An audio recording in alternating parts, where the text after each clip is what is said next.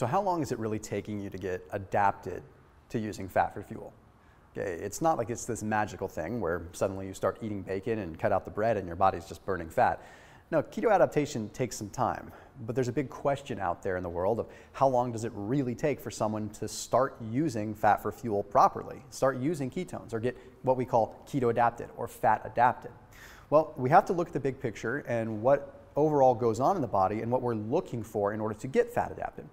See, the big picture that we have to look at is getting our glycogen levels chronically low.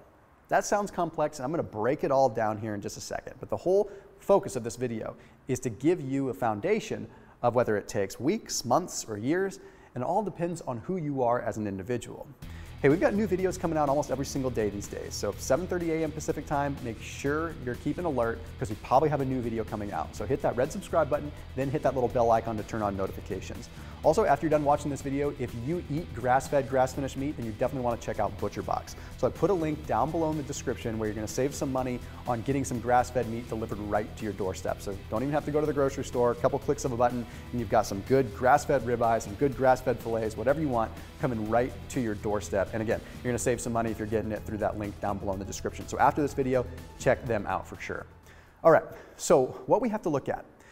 Chronically low levels of glycogen. What does that mean? Okay, glycogen are the carbohydrates that are stored in our muscles. Okay, that's all it is.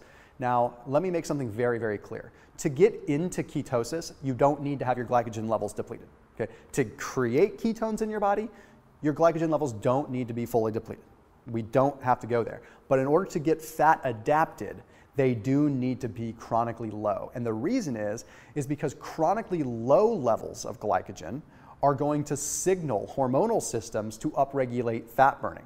Okay, it's going to upregulate the utilization of fat, which therefore exposes our body to be able to start getting fat adapted. So if we are constantly coming in and out of ketosis, it's harder to get adapted. Another example would be fasting, intermittent fasting, but not while in ketosis. That's not going to get you fat adapted as quickly as, say, just staying in ketosis or ketosis plus fasting. So if you look at the little pyramid here, I have exercise and I have fasting there to show that they're at the bottom of the pyramid because those are increasing like sort of an acute response to keto adaptation. Now here's an analogy to make some sense of it. If you wanted to learn a language, you're going to learn a language a lot faster by immersing yourself in the culture or within that language spectrum, right? So if you wanted to learn Italian, you'd go and you'd live in Italy. That'd be the best way to learn it. Okay. Whereas if you were to go to Italy for 1 week and then come back, go back to Italy and then come back, you're going to learn the language a lot slower, right? Well, fat adaptation works the same way. When you expose yourself to ketones or you expose yourself to chronically low levels of glycogen, you're constantly upregulating the hormones that are basically allowing this process to occur. So now it begs the question, how long does it really take? How long does it take us to have these low levels of glycogen before our body really preferentially uses fat and we're just in that ultimate just euphoria of just using fat magically for fuel, right? Okay, well, first of all, we have different variables. We have fixed variables. These are kind of predetermined ones, like our predetermined insulin sensitivity, which, by the way, can change if you're doing keto. But then we have our genetics, and then we have our age, and we have our sex. These are all fixed things that we really cannot change a whole lot. Then we have environmental things, our diet quality. Yes, believe it or not, even the quality of your keto diet can influence how quickly you get fat adapted. We've got sleep, we've got stress, all these things I can't really address in this video because there's just too much, too many variables. So it's just important to know that there could be a wide variety of timelines based on these different genetic factors. Now, it all depends on the yardstick that you're using to measure fat adaptation, okay? So we have different yardsticks in which we can look at it. We see fat adaptation occurring from weeks all the way to years, believe it or not. And this is a good thing, not a bad thing. It doesn't mean it's going to take you years to get used to using fat for fuel. Here, let me give you an example. When we first look at a timeline of weeks, we can look at a study that was published in the journal Metabolism. So this study took a look at 5 cyclists. Okay, they went on the ketogenic diet. They were on the ketogenic diet for 4 weeks. Now, they were measuring overall how their recovery would be and their respiratory exchange rate and a couple other things. Now, what they found is that after 4 weeks, their overall recovery after a 65% VO2 max event was totally fine. So meaning after 4 weeks, they had gotten adapted enough as far as exercise was concerned to recover fully. Then their respiratory exchange rate decreased, indicating that they were able to get more units of oxygen after those 4 weeks. They were adapting. They After 4 weeks, that respiratory exchange rate improves, which means that they're efficiently getting oxygen. So they're, of course, adapting. Okay, then next up, their glycogen levels started to replete. Okay, so after 4 weeks, they started to see, okay, these guys are getting keto adapted enough that their glycogen levels are restoring, whether it's from protein that's going through gluconeogenesis or whatever. The whole point in saying this is that, yes, we can see that after 4 weeks, you are getting keto adapted. Clearly, your body is starting to understand how to use ketones and fat for fuel. Okay, but then we have to say, what about another yardstick? What about over the course of months? Because if we just took that study, we could just end it all and say, okay, at 4 weeks you're keto adapted, but I don't think that applies to everybody. So this next piece of information comes from Virta Health, which is a very reputable source. So it's not a clinical study, but it found that when people went on the ketogenic diet, they had an increase in uric acid production, big spike, and then it came back down after 3 months. Now, what does this have to do with ketones? Okay, uric acid competes with ketones, okay, another organic acid from the body. So what that means is when there is a presence of ketones, when someone starts ketosis, your body is going to resorb the ketones, and therefore forcing the excretion of uric acid, since those acids compete within the kidneys for resorption. So if ketones all of a sudden come into the equation, then uric acid's getting the boot because they compete, right? So ketones are going to get the preferential treatment, and the uric acid kidneys say, get out, you're gone. So that's why we have a big spike in uric acid coming in the urine, because it's getting kicked out because of the ketones. But after 3 months, that comes back down to normal. So what that tells us is that after 3 months, the kidneys sort of adapt. The kidneys are saying, okay, we get it now. Now the uric acid levels are normal, and it ends up making it so that we're not just constantly hoarding all the ketones. We're excreting just what we need to excrete. So a nice adaptation occurring there. But then the other thing we have to look at is the overall mitochondrial biogenesis.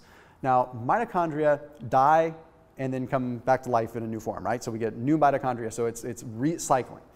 It's not like we have one mitochondria that we're born with for life and that mitochondria changes. What happens is the mitochondria gets exposed to fat, it gets somewhat fat adapted, it dies off, and then of course it recycles. Okay, it's a half-life. So what ends up happening is as a mitochondria gets exposed and gets fat adapted, it goes through various half-lives, and eventually new mitochondria will be fully adapted. Think of it as like evolution, okay, and adaptation. Our mitochondria are evolving with this exposure to fat. Now, it's been found that in order to reach equilibrium at the mitochondrial level, we have to go through about 5 half-lives. So what that means is, like, when the mitochondria dies every 1 to 2 weeks, we have a new one born. That's a half-life, okay? Then that one dies, another one is born. That's a half-life. It takes, on average, about 5 half-lives for this to occur, for fat adaptation to truly occur. So by the time we've gone through 5 half-lives, the mitochondria is now accustomed to using fats. So based on that, we can see that it could take 5 to 10 weeks for the mitochondria to truly become fat adapted. So now we're looking at this. Now we're looking more like a couple months, right, for true mitochondrial fat adaptation. That's probably more along the lines of a more realistic approach, because that's not necessarily with athletes, that's with anybody. Okay, a lot of these studies look at athletes, which can skew things because they have different factors that are, forcing glycogen depletion. Mitochondrial biogenesis is mitochondrial biogenesis, whether you're an athlete or not. So when we take a look at these studies that take a look at 4 weeks, 3 months, and 20 months, a year and a half, on resting glycogen levels, we see that there is a pretty significant adaptation still occurring at 20 months. So the way that we're measuring this is we're looking at how quickly the body is starting to reabsorb glycogen, essentially. So as long as we're resorbing glycogen and we're having an increase in the reabsorption of glycogen, it means that we still have an adaptation occurring. So this study shows that, sure, we have a big degree of adaptation occur at 4 weeks. We have another adaptation that's still occurring at 3 months, but then we have more adaptation that's still happening to a small degree after 20 months. All this is telling us is that even individuals that are on the ketogenic diet for a long period of time are still adapting even more. Now, we don't have studies that look at this over the longer picture. Like, I've been keto for pretty much 9 years, right? So my degree of adaptation could be significantly more than someone that's been on keto for 5 years. We don't really know, but we do know that the adaptations are continuing to happen because glycogen is resynthesizing. So the keto diet, we've barely scratched the surface with what we can get out of it. And we don't even know fully the adaptation that can occur and how much our bodies can thrive in this state. If we allow ourselves to adapt, then the cells will adapt more. So yes, you will get fat adapted after a few weeks to some degree. Your body will know how to use those fats and you'll get some benefit. After a few months, you're going to get even more. After a couple of years, you might get even more. But I'd say the sweet spot where we see the biggest influx, where we see for sure with mitochondrial biogenesis, probably 2 to 3 months. Okay, as always, make sure you're keeping it locked in here on my channel, and I'll see you in the next video.